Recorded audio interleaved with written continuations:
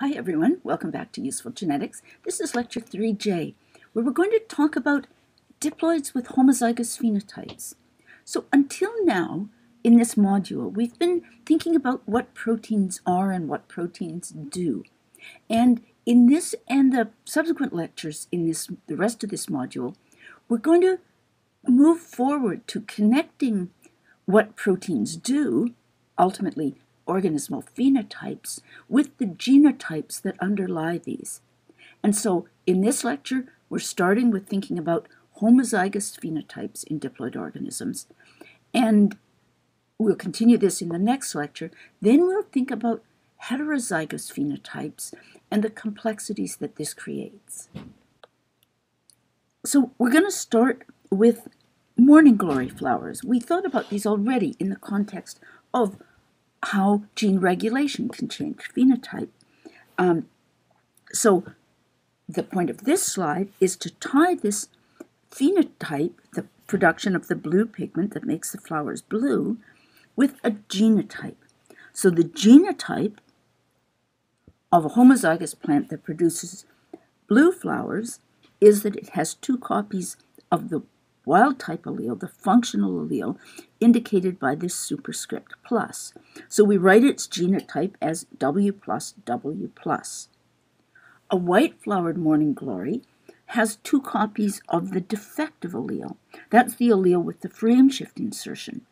And its genotype we write simply as W minus, with the minus indicating this is a non-functional allele. We can certainly have more complex names if we want to distinguish more complex alleles, but for now we're simply distinguishing functional alleles from non-functional alleles.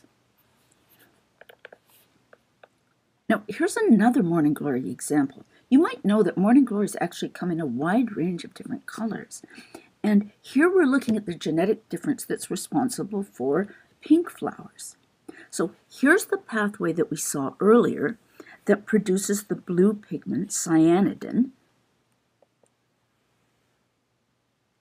And this, as we described before, is regulated by the white gene, which produces a transcription factor.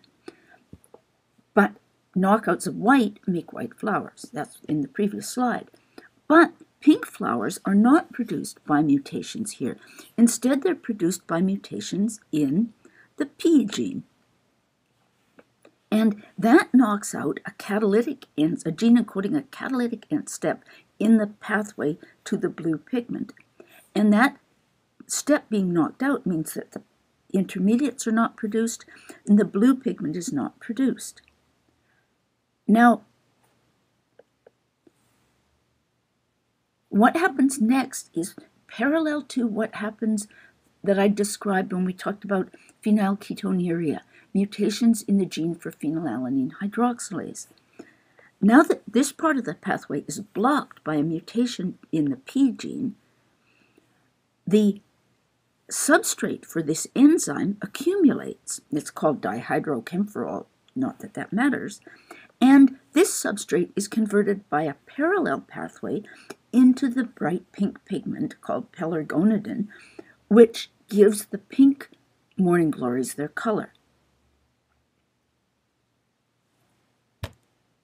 Now, this actually has interesting ecological consequences for morning glories because the blue normal morning glories are pollinated by bees.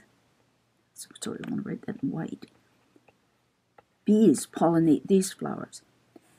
The mutation that creates pink flowers produces flowers that are pollinated instead by hummingbirds.